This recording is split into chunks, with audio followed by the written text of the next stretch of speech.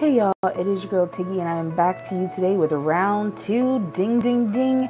This video is basically to show you a little bit of information like how to disable your status bar, and as well as the bottom. If you look at my navigation bar, it is a different color. I will teach you guys how to color that, and or if you just want to color your status bar and not disable it. You're pretty much going to go to one area. You're going to go into your edit mode and you're going to hit the blue button on the bottom left, and you're going to hit options. Then you're going to go ahead and click on UI and animation, and you're going to scroll.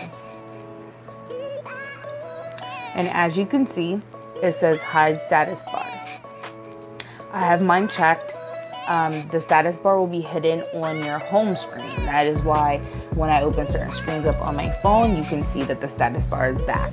Even though the status bar is hidden on your home screen, you can still pull it down and look at your notifications as well. Then you can also hide your navigation bar if you would like to. I don't do that, of course. And then I turn on colored system UI, and then this is where you can either color your status bar or color your navigation bar. My status bar, of course, is clear because we hid it. You can color it if you would like to. And then as well as the color of my navigation bar, again, this will show on my home screen.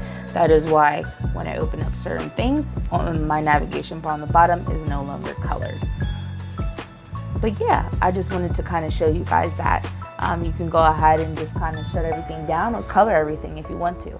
I hope that this was a good bit of information for you. I hope you have a blessed day and see you next time.